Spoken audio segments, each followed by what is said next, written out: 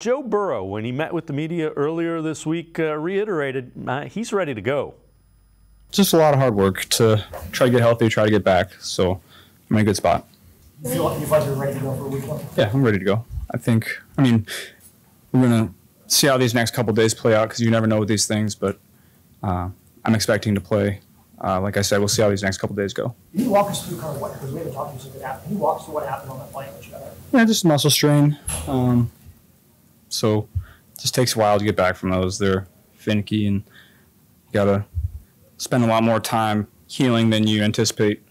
And so we're in that process right now. Did you think it was worse than it was originally when you first got on that cart? No, I knew what it was.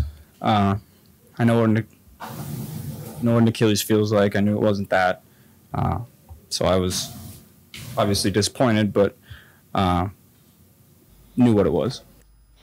And with that, let's welcome in Marisa Contipelli, a longtime friend of the show, as long as the team reporter for the Bengals, Bengals.com.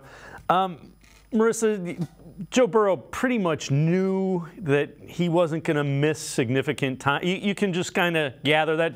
Did you gather that as well in hearing him talk to media? I did. And even though towards the end of his press conference, when it kind of got circled back to his availability for Sunday, he went back and was like, well, we're going to take it day to day. I would be shocked if Burrow was not on that field on Sunday. Week one against a divisional opponent. This guy's a competitor. So we're hoping he's going to be, and he is at 100%, but it looks like things have been trending in the right direction from Burrow. And I understand them not wanting to rush things back with him to get him back on the field because it's the last thing you would want to do. But from what he had said on Wednesday and just everything we've seen out from him at practice, it looks like he has some pretty good mobility when it comes to his calf. And he was running before they reintegrated him, so it isn't like they went from, well, you're rehabbing to here, you're back in. He was, he took the proper progression that you'd want to see.